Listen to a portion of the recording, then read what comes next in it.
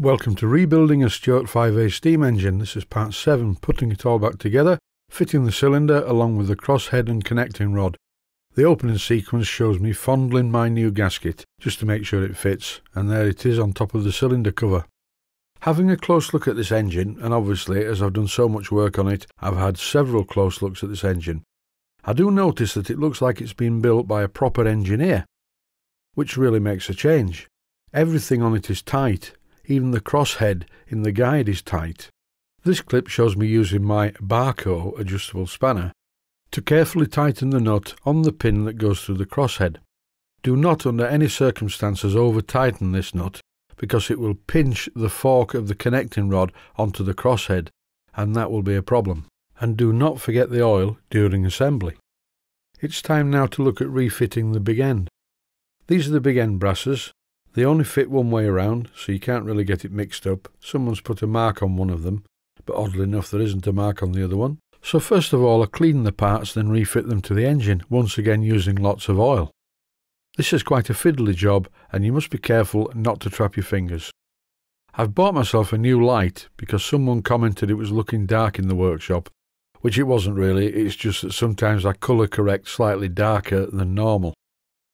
Oddly enough, I do find that if I edit the video late at night, after a long day, the images come out slightly darker.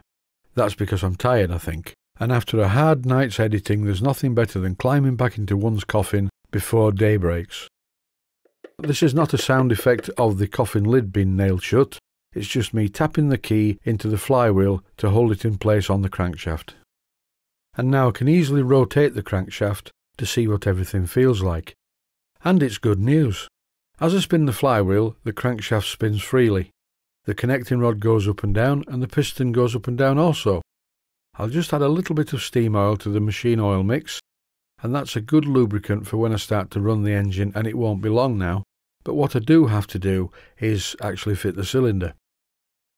What I'm about to do is tighten up the nuts that hold the two halves of the big end brasses together, just to see how far I can go before the crankshaft tightens up. And with these nuts fully tightened, then yes, the crankshaft does stiffen up, so what I may need to do is just put a very fine paper shim between the two big end brasses. From now on, this is more of an art than a science. It's done completely by feel, well at least that's the way I do it, to make sure that everything is okay. If I tighten up the big end and run the engine, yes, it will eventually wear slack, but it is likely to score the bearings, or worse than that, seize up, and I don't want either of those things to happen. So what I'm going to do now is just rotate the crankshaft with the flywheel, and you will see that even after a few revolutions of doing this, it starts to feel freer. Some of this is due to the fact that the main bearings are not tight either. Time to look at the cylinder. This is the cylinder top cover, and I'm just removing it to have a look at it, and the good news is it has a gasket. And the bad news for me is that when I made the bottom cylinder gasket, I actually made a pair of them. Time now to fit the studs to the bottom of the cylinder. I already had these studs in a drawer in the workshop, and I'm going to put them in place with some Loctite 542. This is just to make sure that they stick in place and don't come out when I remove the nuts at the bottom. Please note, very important, this is not a bearing retainer. It is not Loctite 601, 638 or similar. This is just a thread sealant. I would not recommend using bearing retainer on steam engine studs. It's really not necessary. If you do use bearing retainer on model steam engines, it's not fair on anyone working on the engine at a future time. If they try and remove the studs, they'll probably shear off because they will not be aware that they're held in place with such a strong bearing retainer. As I mentioned previously, this engine is very well made. A little too well made in my opinion. I had to use a soft hammer to tap the cylinder down onto the piston. Of course I carefully fitted the piston, compressing the rings before I put the piston into the cylinder, but then I still had to use this hammer, and I've speeded it up so you can see what I'm doing. I'm going round in a circle, and eventually it sits level on the bottom cylinder cover. But please bear in mind, running in real time you will hear that the hammer blows are quite gentle. I'm just sort of bouncing the hammer off the cylinder. You have to have your wits about you for this, and don't hit any vulnerable parts of the cylinder. Eventually the cylinder settled nicely on the cover. For this next job you need to be tooled up. You need some specialist tooling. I'm using a small spanner here to illustrate how fiddly and how long it would have taken, and I cannot use my adjustable spanner here, there is no room to swing it. The small spanner is okay for the final tightening, because you can get a better feel on the spanner as to how tight the nuts are on the studs. And even though this is a big engine and classed as a small full-size engine, these 2BA studs are still only 3/16 of an inch in diameter, so too much pressure on the nut will shear them off, and you really don't want to do that because it means taking the cylinder off and repeating the process, and obtaining another stud. Not to mention the pain of having to drill out the old stud as well.